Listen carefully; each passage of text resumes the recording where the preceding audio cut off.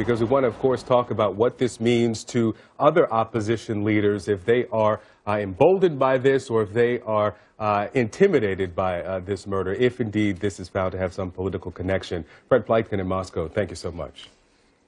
Meanwhile, CNN senior international correspondent Matthew Chance is live at the site of that killing. Matthew, want to talk about that as well as this rally that's going to happen today, but what have you seen there in the last couple of hours? Well, Christy, incredibly emotional scenes. You can see all of these flowers that have been laid since late Friday night when Boris Nemtsov was gunned down here, just a short distance from the Kremlin. You can see these are the red walls of the Kremlin behind us, St. Basil's Cathedral there just beyond Red Square. It's literally just 100 meters or so from the office of the President of Russia, where this prominent opposition figure was killed. And you can see a mountain of flowers all through the night. We were reporting from here, and there was a constant stream of people paying their respects, laying bouquets of flowers, writing personal messages. This little one is a good example. To Boris Nemtsov, look, thank you for your example of courage and honesty, is what it says in Russian. And so that's the kind of tone of the messages, the sympathetic messages, the grieving messages that we're seeing put out on the streets, on this bridge where he was killed. And so that's likely to continue throughout the day and into the days ahead.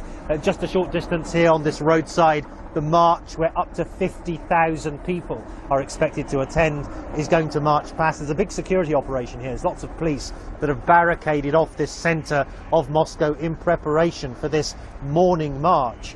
And, you know, you get the sense, Christy, that even though Boris Nemtsov was a fringe figure politically in Russia because of his opposition views, because of his opposition to the war in Ukraine, to the economic situation in Russia, and to the political situation in Russia, a lot of people are coming out now and they're saying, look, we're giving it a second thought about what he said. And so one of the big questions is, will this killing change the popularity of Vladimir Putin?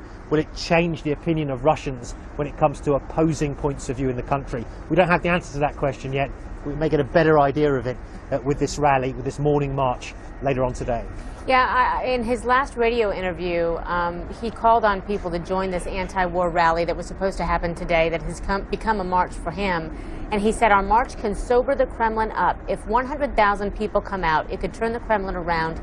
It will be an absolute shock for them. How pivotal was this rally expected to be prior to his death? And how different do you think it will be today because of his death? Well, I mean, the rally was going to be a big one. It was on the outskirts of Moscow, which pushed it to the perimeters, if you like, both literally and metaphorically. But it wasn't clear that that was ever going to have an impact on Russian politics. Remember, within the past few days, there's been new opinion polls coming out about Vladimir Putin's popularity. It's running at 86%, which is even higher than it was, you know, a couple of weeks ago, a couple of months ago. It's actually been increasing his popularity. And so in that context, an opposition rally was never going to make much of an impact.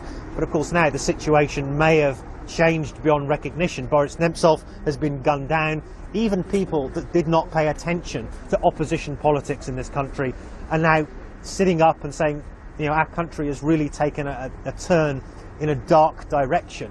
And I've seen lots of people come through here, and lots of people that I know in Russia who haven't thought about politics before very seriously, and now thinking, well, maybe now is the time to think about what Boris Nemtsov said about the direction Russia is taking. Isn't that interesting to think that his death may bring about the kind of change or at least awareness that he was hoping to bring about when he was alive? Matthew Chance, so appreciate your update for us. Thank you.